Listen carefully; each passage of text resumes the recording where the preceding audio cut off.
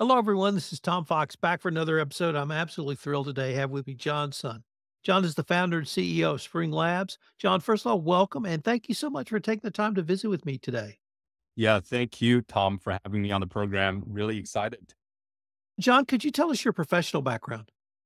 Absolutely. So I am the founder and CEO of Spring Labs, and Spring Labs is an AI technology company for financial institutions. We focus primarily on compliance tech as well as CX and operations tech. And my background has been more on the other side of fintech. I've been a part of or founders at fintech lenders for most of my career. So before Spring Labs, I was the co-founder and chief risk officer at Avant, which is a consumer lender and credit card company based in Chicago. We started in 2012. My other two co-founders are still running that business, and I have kind of day to day moved on to Spring Labs, and really started my career at Innova, where I ran the online retail finance program as well as their analytics and advanced analytics teams.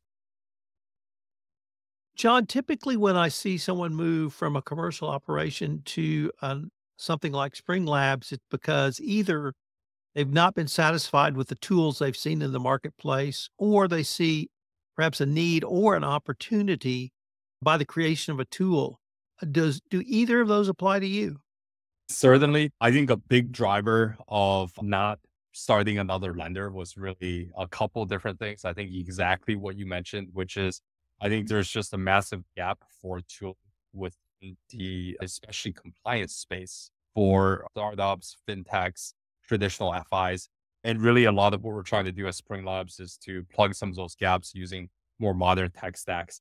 I think if I were to really recall and summarize what we did well, Avant, my previous company, at the very beginning, it was adoption of really cutting edge technologies to give us a competitive edge. But at the same time, that came with a lot of cost. The infrastructure for it wasn't ready. There was a lot of stuff you had to build and run from the ground up. It was difficult, in other words, to adopt cutting edge technologies. And I think that's what we're trying to do at Spring Labs is to make some of these technologies more adoptable and palatable for mainstream financial institutions so they get the benefit of it right away and can stand out, amongst their peers. John, typically we don't see in the compliance realm, in whatever sort of flavor of a compliance it might be, a correlation between rising complaints in a vertical and economic challenges.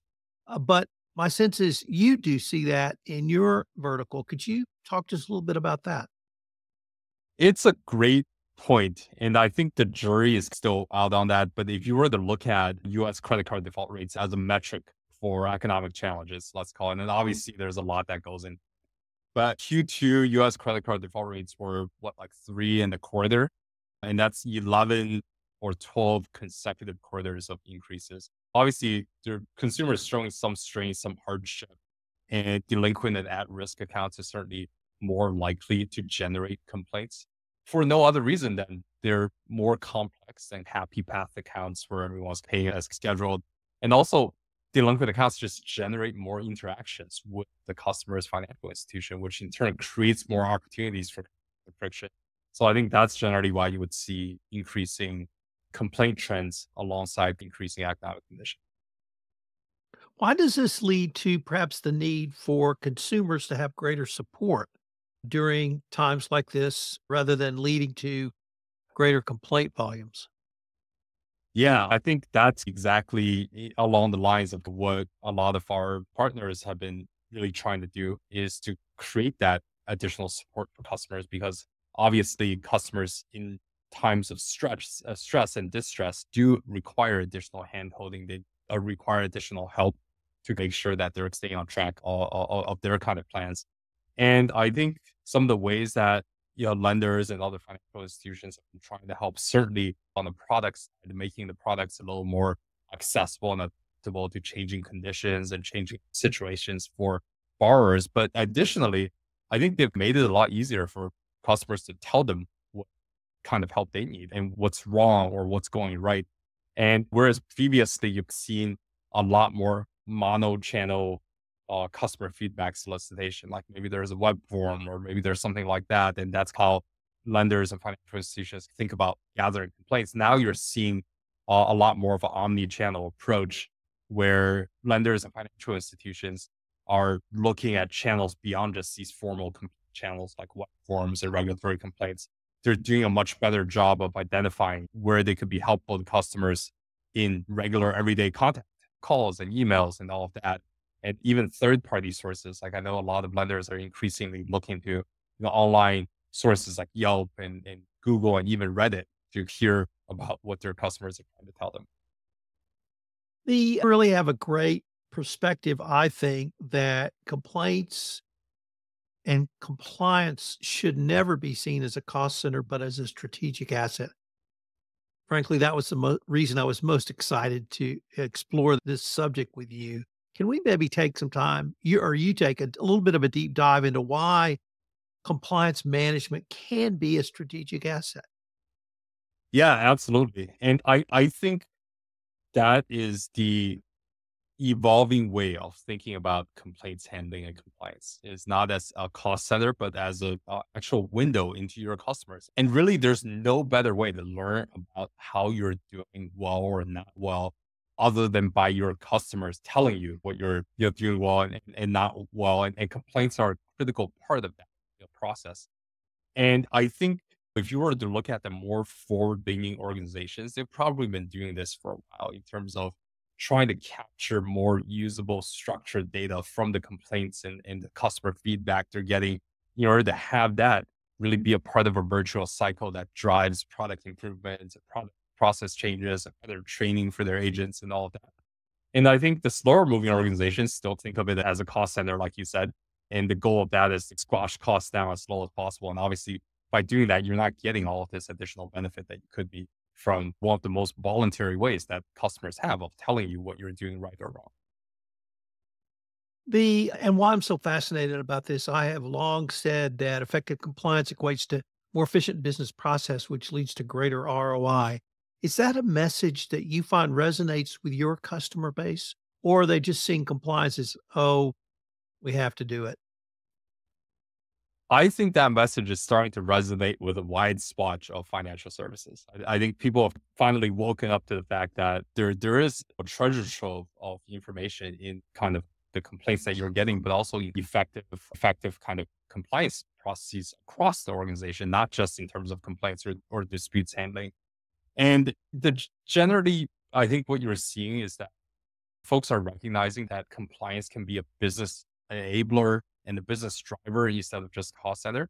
And I think that's certainly great for us because what we're bringing is the capability to generate some of that value through better technology, through better data, through better kind of analysis of the data that's coming into your organization.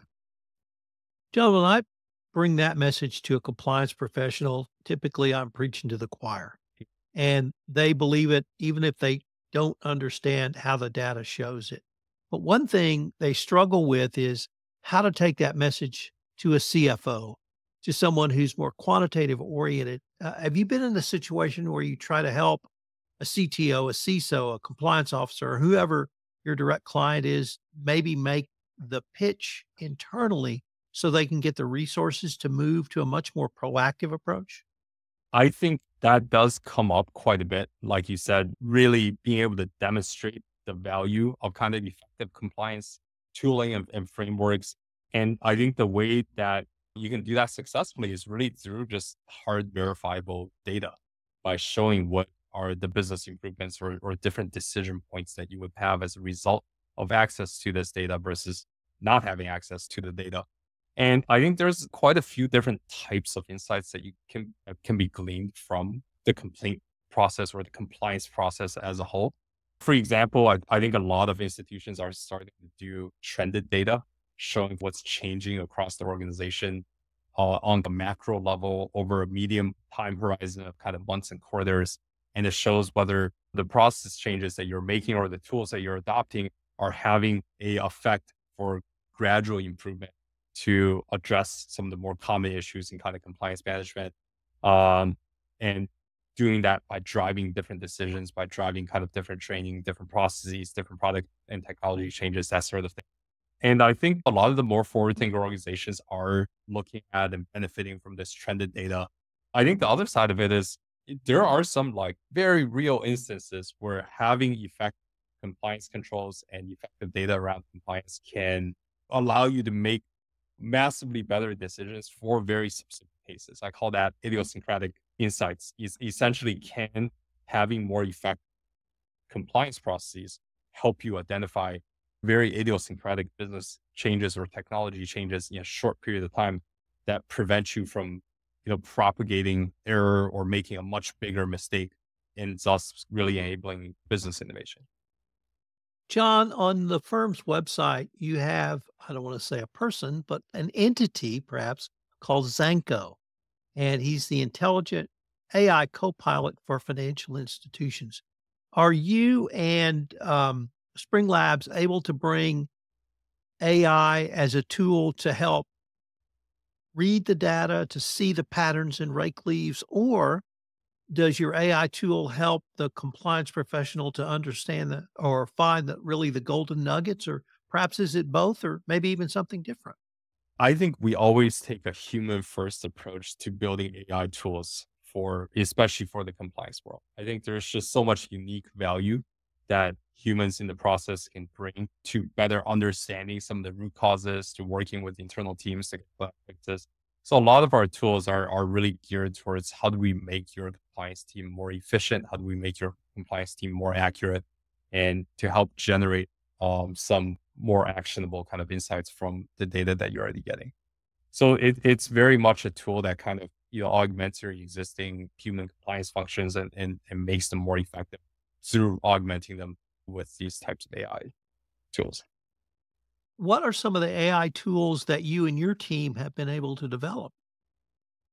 I think our focus on the compliance side is along a couple of different dimensions. So I think if you were to think back to the complaints handling or disputes handling process at most lenders or financial institutions, you're generally starting with a customer contact to a customer service agent. And the customer service agents have a lot of jobs, of which one of them is to detect when a customer conversation has entered the realm of a complaint. And they're expected to be able to identify complaints and disputes. They're expected to be able to categorize them. They have to write up a remediation summary and be able to properly escalate ones that need to be escalated. And that's all kind of work that is somewhat disruptive to the workflow of a customer service agent that has a million and one other things that they're working on. So one of the capabilities of the platform is to automatically scan through your customer conversations, be they voice calls or emails or live chat logs, and just passively tell the organization which ones fit your definition of being a complaint and which ones fit the definition of being a dispute, and be able to properly categorize those and log them and escalate them as necessary to second line teams. And I think the other challenge that we solve for is on the second line team. If you think about the again normal flow of a customer contact, you call customer service, you're like, hey, something's wrong. Customer service logs it as a complaint, escalates to the second line. Second line now has to go through and review all of this material. Did first line handle the complaint properly? Did they remediate it properly? Label it properly? They're basically redoing all of the work from first line again. So we have tools in kind of this AI compliance kind of toolkit allows us to streamline the work for second line compliance so they can spend less time reading and labeling and cataloging complaints and spend more time understanding the details, doing root cause analysis, and potentially working with teams and internal and external stakeholders to implement fixes and replace fixes and improvements to process so that fewer complaints get generated in the future. John, on your website, you have 3 AI-based tools, at least 3 that I came across: Compliance Assist, Agent Assist, and Customer Assist. And I wanted to go back to your remarks around properly categorizing an issue that might come in. In my type of compliance, we would call that triage. And although it sounds relatively straightforward, categorize it correctly, it turns out that is the one that really gives the front line sometimes some of the most difficulty, and not intentionally, of course, but they will misassign it. Something that is serious may go to an area or for not flagged for immediate review. Conversely, something not serious might get flagged, sent up the chain, and a lot of resources are spent determining this was really not that serious. But it all starts with that first initial categorization. It sounds like from your description, you're able to bring an AI tool to really help that. Is that a fair assessment of what I heard from you? Yeah, exactly. And I think you're absolutely right. Categorization is the first step of this journey. If you get the categorization wrong, all sorts of things are going to go wrong down the road. And the phenomenon that you're describing, over reporting, under reporting, those are all things that kind of stem from improper first line categorization. And I think generally what we see is that despite kind of the best efforts of the lenders, at the end of the day, this isn't the only job that customer service agents have. So as a result, in their dealing with everything else that's going on, their their accuracy rates and effectiveness rates for that categorization are fairly low. Based on data that we've seen from a number of different lenders and financial institutions, we'd estimate that accuracy at probably call it 60 to 65%.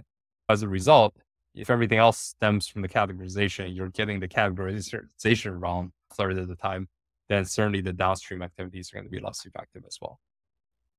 So I think I also heard you say a little bit earlier that there's actually a lot of data in customer input, whether it's a complaint, whether it's a something else, and that specifically the Spring Labs tool allows a company to data mine in a way perhaps they weren't able to before. Could you expand on that and how those insights can actually improve your overall business process efficiency? Yeah, absolutely. As complaints are probably one of the most difficult types of data to handle. It's unstructured conversational text data. So anyone that kind of works with data would be able to identify with this, which is unstructured conversational text data. It's very difficult to make useful. So in order to be able to structure that data, and I think that's where the AI components of kind of our platform come in, is to be able to take that unstructured conversational text data and create meaningful structures from it. And this is being done today already. Like when you ask a customer service agent to create a labeling or a categorization for a complaint, you're essentially asking them to use human intelligence to classify, to structure unstructured conversational. They're hearing on the phone from the customer what's wrong, or they're reading an email, or they're chatting with the customer. They're processing all of that information, and they're turning that unstructured data into structured data in the form of categories and tags. And again, the challenge with that is there's a limited capability for a individual customer service agent to be able to do that. In the sense that if I asked a customer service agent to tell me which one of these 10 categories a particular customer conversation belonged in, I'd probably get a pretty good result. If I asked a customer service agent to tell me which one of 50 categories this conversation belonged in, I'd get a much worse result because they'd have to think about what the difference between these two very similar sounding categories are, and they wouldn't be able to do it in a consistent way. And two different customer service agents would do it in two different ways, which kind of creates this data mismatch and data gap that makes the data less useful because it's less consistent across your entire organization. So as a result, there's a trade-off between accuracy and granularity. The more granular the data, the more actionable it is, and the more accurate the data, the more useful it is. But unfortunately, you have to choose one of the two. Do you want more granular data or do you want more accurate data? Just because of that kind of human limitation in data structuring. And that's, I think, where AI, especially techniques and the solutions that kind of we bring to market would be able to do is to help you avoid having to make that decision. By using AI in conversational intelligence, you're able to generate consistent, reliable, accurate, and more importantly, granular insights about the customer conversations that are coming in. And from these granular labelings and granular insights, you're able to learn much more about what's going right and what's going wrong with customers interacting with your product or service. John, obviously, it's obvious to me at least, you could sit down with a chief compliance officer, with a CISO, with a CTO, probably with a CFO or CEO, and have as in-depth a discussion on these topics as they might want. Well, what I wanted to ask, are you starting to see boards paying more attention to this types of information, large unstructured data that people like you in Spring Labs can bring tools to data mine, or is that something that's really not happening as yet? I think boards are limited by their imagination as far as the art of the possible, if you will. I think if you're a board and you're used to seeing certain types of reporting that's the type of reporting you expecting to see. But, I will say when we've taken this technology to boards and to management and kind of shown them what outputs we can generate and what kind of insights we can generate, we've generally had extremely positive responses. I think this type of information is what kind of boards and compliance committees want to see. But I think certainly they're also acutely aware of the trade-offs that would have to be made operationally to make this possible for them. So now that there's an avenue to make it possible, I think we're going to see more and more demand for this type of data from oversight bodies as well as boards. So I want to ask you to maybe put on your prognostication hat, and where do you see both Spring Labs and really the fintech arena and the use of AI? Maybe I, I hate to say 5 years down the road because I'm not sure anyone can look 5 years down the road, at least in this arena. But where do you see sort of the next iteration or two that you hope to be able to bring to your customer base? Yeah, absolutely. I don't know if I'm going to be on the money on this one, but certainly happy to haphazard the guess here. I think what is certain is that the use of AI is here to stay. And it's not AI as in like Terminator, it's AI as in tools like the ones that we built that make your average everyday compliance agents and compliance analysts more effective and more efficient at their job. Certainly, I think you're starting to see the advancement of AI and the integration of AI into products across the compliance sphere. What we do obviously centers around complaint and dispute and issues handling. But you're also seeing the same technologies being applied to vendor management and loan conformance testing and like marketing content reviews and AML, KYC, and PSA, SARS remediations, and all of these types of things. So I think what's going to happen within the next couple of years is you're going to start to see compliance teams that are going to adopt stacks that look like kind of very AI native product stacks that help improve accuracy and effectiveness and efficiency across all of their operations across all of these verticals. And I think at some point you'll probably see some consolidation in this space as far as like platforms that now start to offer more than one of these capabilities. And certainly I think that's where our roadmap is headed, is to be able to bring solutions for a variety of problems to the same interface so that you only have to integrate into kind of a tool once rather than having to integrate into multiple tools to get the different pieces of functionality that you need. John, unfortunately, we are near the end of our time for this episode. But before we leave, I wanted to ask you if our listeners wanted to connect with you or get any more information on Spring Labs or really any of the topics you've touched on, what might be the best place or places for them to go? Yeah, absolutely. All of the information that I talked about is available on our website at springlabs.com. If you go to springlabs.com/innovation, you can book a meeting directly with me. I'm happy to talk through anything compliance or AI related, or even if it's unrelated to Spring Labs product, as far as I've had conversations about adoption strategy and AI transformation and what are the things to look out for in kind of AI projects and PLCs. Happy to have any and all of those conversations with the listeners today. And so much for being on the show. John, I thoroughly enjoyed myself, and I hope we can continue this conversation. Absolutely. Thank you again.